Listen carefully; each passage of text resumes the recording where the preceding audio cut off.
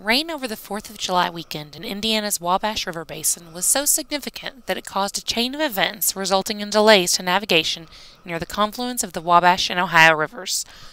Riverbanks sloughed off, uprooted trees and sediment material came down the river and were deposited, blocking the channel.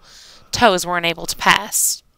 A navigable channel had to be recreated to avoid the potential economic impacts of further commerce delivery delays. Water and the current's been pushing so hard that it's actually knocking chunks of dirt. This guy's farm is falling in. Trees are falling in, and all this material that's just falling in off the banks is actually just flowing downriver and building up, which is causing this blockage.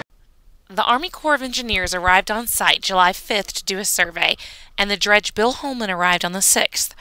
Working around the clock, crews from the Corps of Engineers, contractors, Coast Guard, and industry opened the river to limited traffic on the 7th. Dredge pumping began on July 9th and is expected to continue into August. It's going to be a big job to get it out of there and keep the channel open.